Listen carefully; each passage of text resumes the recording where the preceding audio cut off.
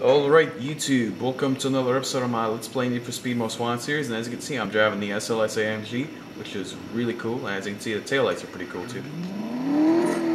This thing sounds like a beast. Whoa! Ho ho ho ho! Nice! That is so cool! Let me see if I can do it again. Turbo noise, which does not exist on this car. Oh my god. Where do I... Oh, that explains everything. It still does it, even though I took off the short gears. It's cool and all, but it's not realistic, but, you know...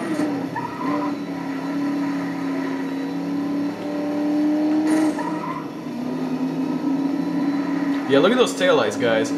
In Test Trial Over 2, I thought the taillights were pretty accurate to the real thing, but this actually has absolutely 100% accurate taillights on the real SLS AMG. And this is, I haven't actually driven in the nighttime in a long time, but this is actually amazing in the nighttime.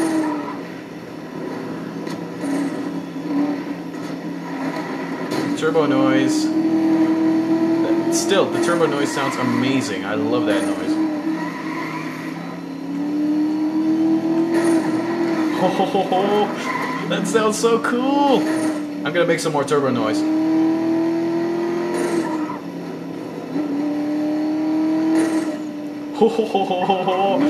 Wow! Oh.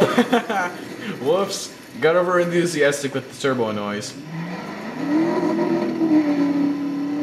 It's black. I don't like black. That kind of. Sorry, I'm overreacting over this turbo noise, which is not realistic. Yeah, that's the sound. The sound is really, really interesting. I've never heard turbo noise that loud on a car. I mean, that's amazing. At least I think it's turbo noise. I don't know what it is then, if it's not turbo noise. I just want to keep doing that over and over again, because that sounds kick-ass. Well, not kick-ass, awesome. And as you can see, the brake lights and the tail lights are in exactly the same spot. So that's kind of cool. Oh, sorry. I can't. What? This is amazing. This is amazing.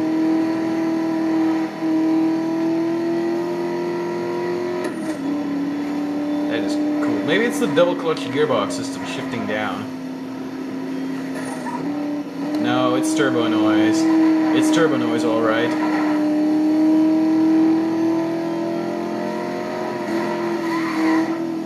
This thing is fantastic. I don't know if the Test Drive Over 2 has this kind of noise on the cars. I mean, that is cool. I did a review on that car, but I didn't... Whoa.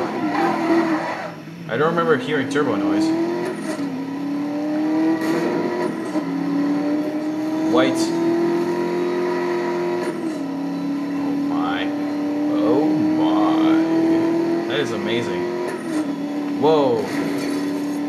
Yeah, they sort of screwed up on the front of the car, as you can see. The turn indicator lamps up above the low beam and high beam headlights are illuminating, which they are not supposed to. And then the lower lights are actually illuminating as well, which are supposed to function as daytime running lights and the parking lights combined together, which is kind of cool. The spoiler comes up on the back too. What a nice feature that they did in Most Wanted is, unlike Shift 2, is that they actually made that not an air brake, because in Shift 2 that was actually would function as an air brake as well, which I don't understand why they did that. It looked cool, but it's not realistic. Shift 2 is about making the game realistic, but you know, it's not. Adding an air brake on a car that it's not supposed to have it is not realistic. Bah! Crashed.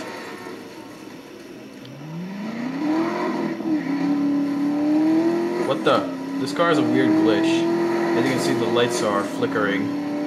No other car has this kind of feature on it. For some reason, this one has this glitch on it. It's whenever you crash it. It's whenever you get into a head-on collision. Oh my god. Sorry. Oh, and here's the reverse light, which is accurate. So yeah, that's it for this episode. Thanks for watching. Bye.